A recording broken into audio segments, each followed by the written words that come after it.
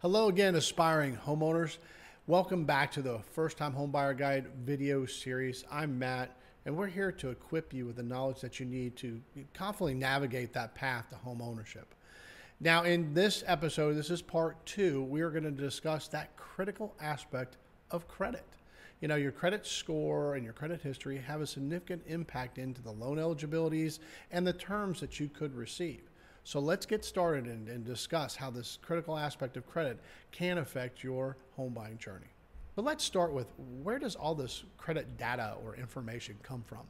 Now, you may have heard these names before, but there are 3 main credit bureaus in the United States. There's Experian, Equifax, and TransUnion. So as a mortgage lender, what they're going to do is we're going to pull what they call a tri-merge credit report, where we pull a score from all 3 of these at once on one report.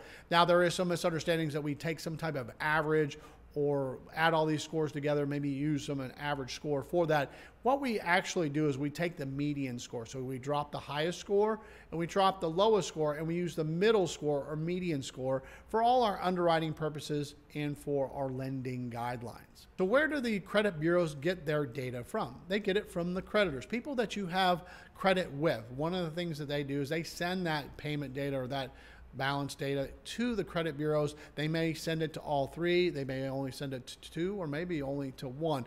Typically, creditors will only report their information to the credit bureaus about once every 30 days. It's typically on the cycle date, or your statement date is the same day that they're going to send that information. Okay, let's talk about some best practices here. What are some things that I could do to maybe make sure that I'm giving myself the best chance to have the best credit profile when that lender does go and pull my credit report? Well, the first piece I'm going to really share with you is start early. Go and talk to a lender at least 60 to 90 days before you feel like you're ready to go and make that offer on a home. Now, the reason why we suggest that is that gives the lender time to review everything. There might be some small suggestions that we can make that could have a small or maybe even a significant impact to where your credit scores are. Just having little variables of about 20-point improvements could have a significant impact to what interest rate or maybe even what loan program you might be able to qualify for.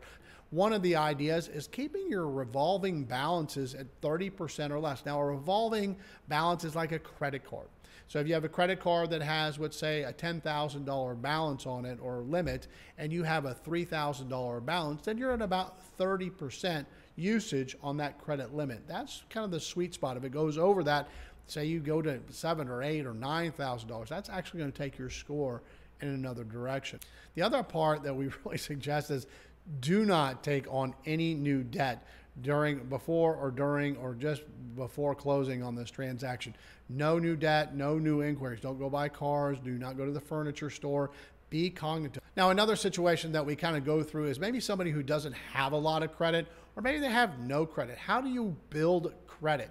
And it's hard to build credit if you don't have any credit. So if you've never had a credit card before, you haven't really used credit before, if you go and just start applying for what they call an unsecured credit card, where you're just asking them to trust you without any previous history that they can see on the credit reports, most likely they're not going to give you an approval. So there is something called a secure credit card.